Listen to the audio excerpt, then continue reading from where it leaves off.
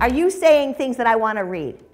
What are you putting up on Facebook? What are the posts like? Do they make me smile or do they make me go, I'm going to unfriend them? So we begin to think about now, if you're an interruption, are you an interruption or are you a welcome message? Are you an interruption or a welcome message? So that's number one. Number two, they're more informed. I just read that 60% of most people know what they want when they walk into a store. You don't have to sell me. I already know what I want. Why? Why are the catalog business right now, catalogs are doing more business than ever before? Because people love to look.